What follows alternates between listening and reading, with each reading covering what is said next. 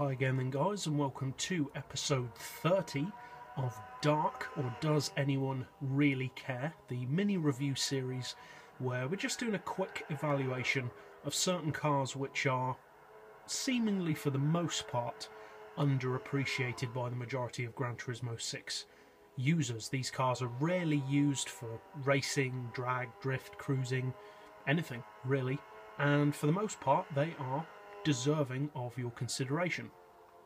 So in this episode we're featuring a very rarely used car, kind of a domestic market vehicle, nothing seemingly that special about the car. It's the Toyota Will VS. It's an interesting looking car. It's a front wheel drive hatchback, around 160 horsepower stock. And interestingly, the design of the car was influenced by a stealth fighter. So I guess you could consider this as being a hatchback version of the Lamborghini Reventon. Well, not quite, because it's a front-wheel drive 160 horsepower Toyota. But, fully tuned, it does put out 341 brake horsepower, which is pretty good for a front-wheel drive hatch, especially a newer model hatch. Some of the newer hot hatches, or not hot hatches, but some of the newer hatchbacks don't have that great power when they're tuned, but this one's pretty good, 341 horses. It weighs in at a surprisingly light 996 kilos with the full weight loss package, so it weighs less than 1 ton, so it's a lot lighter than it looks. As we said, it's front wheel drive, and brand new it costs 20,000 credits, so it's pretty cheap as well for a relatively new car. The PP that it sits at, fully tuned, is 485, which I would say is pretty good for this car. That's quite a reasonable level for it to be at. Many of the cars on this game are higher in PP than I think they really should be. Obviously that's just my opinion, but many of them aren't as competitive at that PP as its PP would suggest. But for 485 PP, this car is actually pretty good.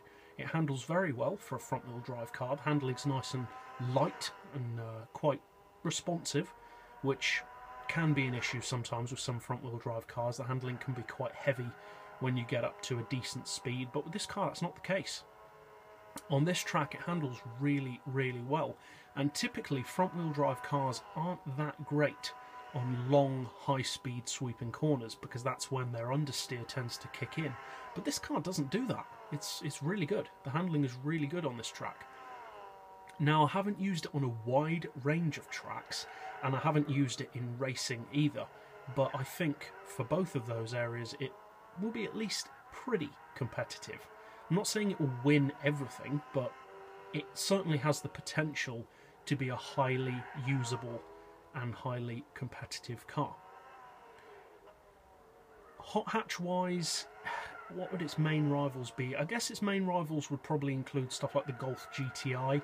It's not really on the same level as cars like the R32 and the Focus ST, but as long as you put it up against cars which are not top level, it should do pretty well. And I should imagine actually that this car would be quite good on tracks like the Nürburgring or Sierra, because like I said, the handling is very loose in a good way. The turning is great on it, and the lack of weight means that you can just throw it through corners at much higher speeds than you'd ever expect to be able to throw a car of its size, because it's definitely not a small car. You definitely wouldn't expect to be able to throw it into corners as well as you can. So that's it for this review. I would definitely recommend trying this car if you've never driven it before. I feel like probably a lot of people haven't tried this car before. Like I said at the start of the video, it is one of the most obscure hatchbacks on GT6. I don't personally think I've ever seen anyone use it. I don't think I've ever even seen the computer use it for their AI cars. But yeah, I would definitely recommend you give it a try. It's an interesting looking car and certainly has tons of potential. So that's it for this review. I'll see you next time, and as always, thanks for watching.